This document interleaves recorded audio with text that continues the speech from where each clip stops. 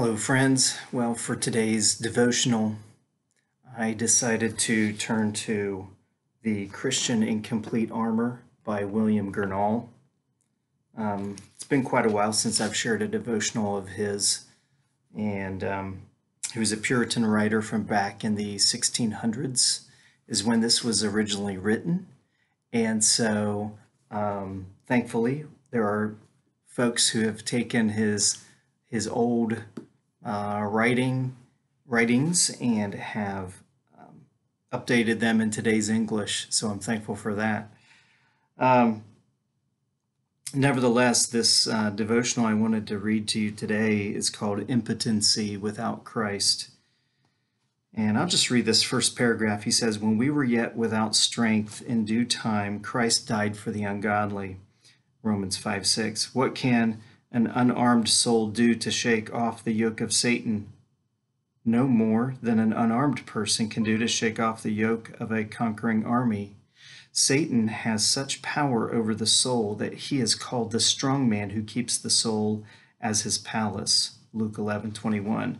If he has no disturbance from heaven, he need fear no mutiny within. He keeps everything under his control. What the Spirit of God does in a saint, let me restart that sentence. What the Spirit of God does in a saint, Satan, in a diabolical sense, does in a sinner. The Spirit fills the heart with love, joy, holy desires. Satan fills the sinner's heart with pride, lust, lying. And like the drunkard filled with wine, the sinner filled with Satan is not his own man, but an impotent slave. And he goes on to just explain that, any type of fighting against our enemy and his wiles and his arrows that he fires at us, any resistance apart from Christ, impotent, it's useless. You're not going to be able to resist without the Savior abiding within.